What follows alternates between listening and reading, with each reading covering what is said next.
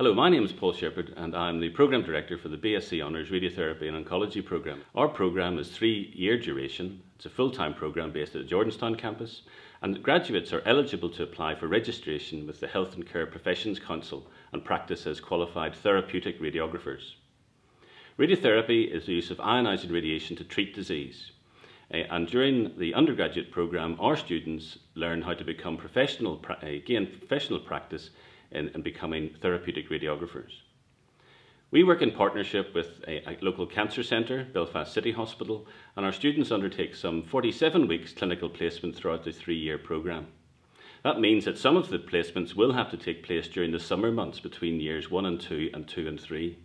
And indeed, you'll spend some 8 weeks of your summer on clinical placement. It all culminates in a final placement where students are allowed to take part in elective placements to anywhere further afield, and also take part in the Erasmus programme where they can exchange with centres throughout Europe. Graduates from the programme have been very successful in gaining employment, and indeed last year again we had 100% employment in the profession as therapeutic practicing radiographers.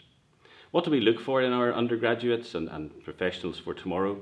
Well, students who come to the programme should have a balance. The course is fully underpinned with science, so you need to have an understanding of science.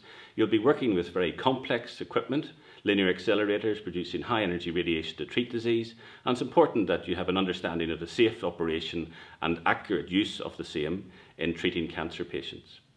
You're also dealing with patients, the patient care aspect of the programme. So you have to have good interpersonal skills, be able to communicate, listen, and effectively manage the health and well-being of our patients throughout treatment. Bringing those two together sometimes is a challenge for many, but nevertheless it means that in our undergraduate prospectus, which you'll find online, you'll see that we do require you to have science and certainly physics at GCSE level, and also science at A level as part of the entry. I'd also fully recommend that perhaps through your school careers teacher you arrange a visit perhaps to a cancer centre as part of your application process. They'll readily allow you to come and see what a therapeutic radiography does during their day and what the job really entails.